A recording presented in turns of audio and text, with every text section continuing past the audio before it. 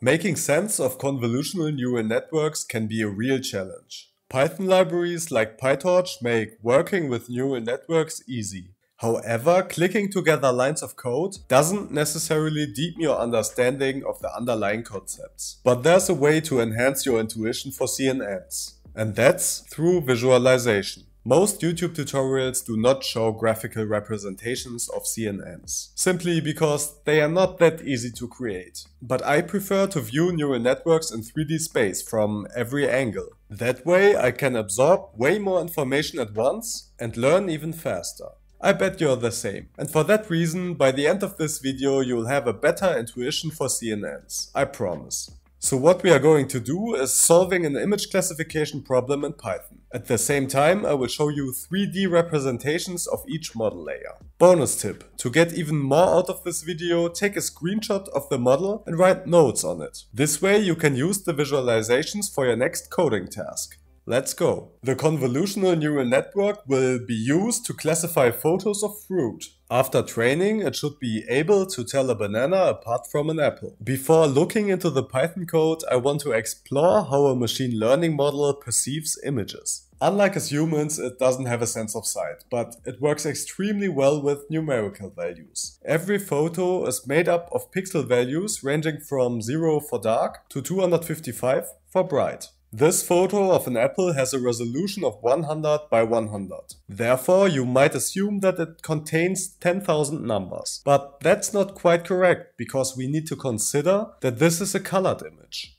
It consists of 3 color dimensions, red, green and blue, from which all other colors can be blended. So the first layer of the neural network will receive a 3 by 100 by 100 tensor as input, containing 30,000 numbers in total. Since a single photo isn't enough for training, I've gathered just over 2,300 photos for training. Roughly 50% containing photos of apples and 50% images of bananas. But they are in different resolutions. Now let's take a look at the script. Even though the focus of this video is on visualization and not the code, I'd like to point out that I used the PyTorch library, which is state of the art for machine learning. Among other things, it offers the functionality to unify differently sized photos in just a few lines of code.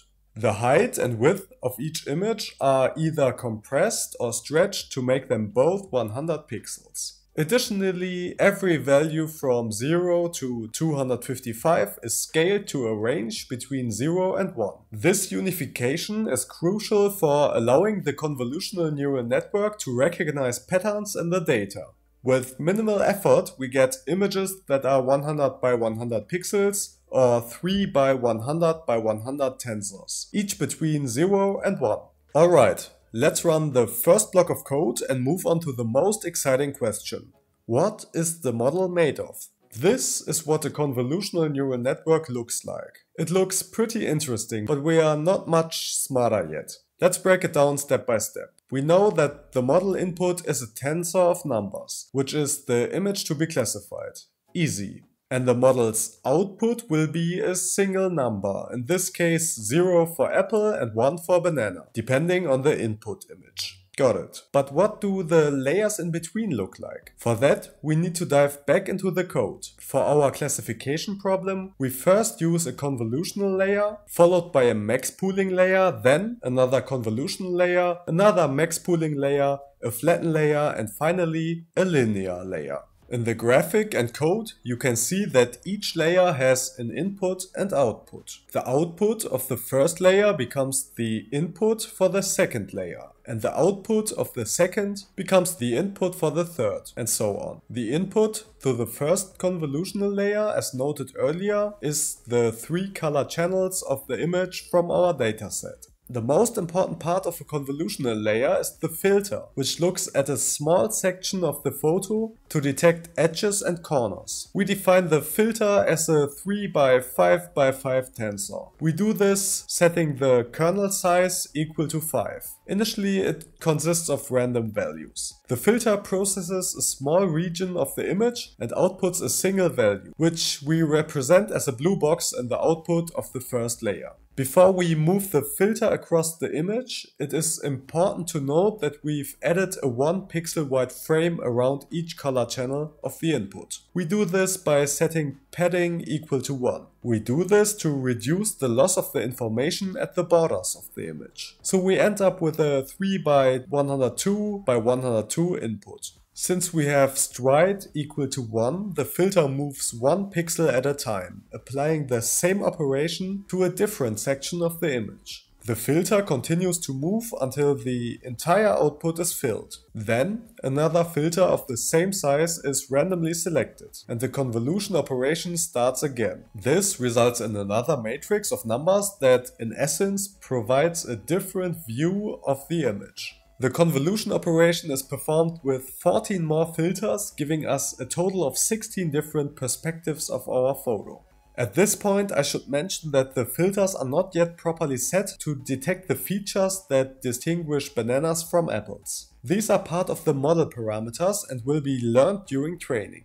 So the output will probably be garbage. But this completes the first convolutional layer. The input has been transformed into an output of size 16 by 98 by 98, which now goes to the next layer, the max pooling layer. This layer also looks at small regions of the input tensor. In this case, it looks at regions of 16 by 2 by 2. However, unlike the convolution layer, it doesn't transform the values. It simply selects the maximum value from each region and pushes it to the output. We have defined stride equal to 2 for the max pooling layer, meaning the layer skips a row when moving forward. While the convolution layer is designed to recognize edges and corners, the max pooling layer allows the model to focus on deeper details and reduce the amount of information. After all, in the end, we only want a 0 or 1, which means the information needs to be reduced. The combination of these two types of layers is what makes the model a true CNN. The output layer of the max pooling layer now consists of 16 49 by 49 matrices. Repeating the combination of convolution and max pooling layer increases the neural network's capability, making it even more sensitive to details in the image. That's why the output from the max pooling layer now serves as the input for the next convolutional layer. We increase the dimension of the tensor again by adding padding of 1, which means we now have another tensor which is 2 numbers larger in 2 dimensions. This time we use a 3 by 3 filter and let it slide over the input pixel by pixel. As in the first layer, we use 16 different filters, resulting in a stack of 16 49 by 49 squares. We then passed the output, you guessed it, into the max pooling layer again, using kernel size and stride equal to 2. This reduces the input dimensions again by roughly half. While our input side length is 49, we can't have half pixels.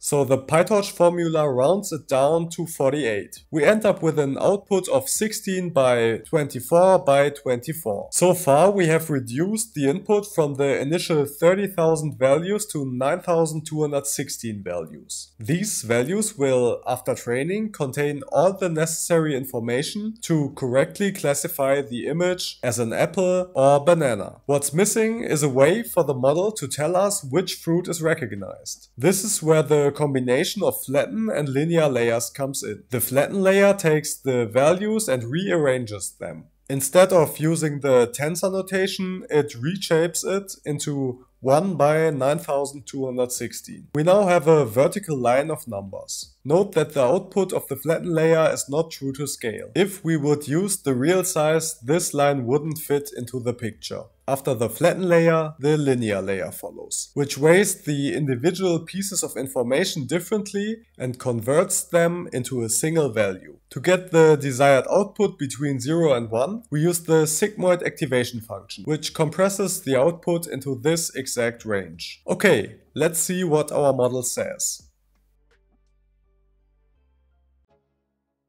Alright, that was expected. We need to train the model on our data for several epochs before we can classify it correctly. Since this video is focused on model architecture, I won't go into the training process. However, I will put the script into the video description for those interested. But nevertheless, let's see if the model works after training. I picked some images that the model has never seen before. Okay, I will put them into the model and it looks like the training worked. Perfect. This video was only a few minutes long, but visualizing all this took quite a while. If these visuals helped you understanding things better, copy the link and share it with someone who could use some visual support. That way you can help them understand CNNs better and boost the algorithm to keep me motivated to create more videos like this in the future. Thanks for watching.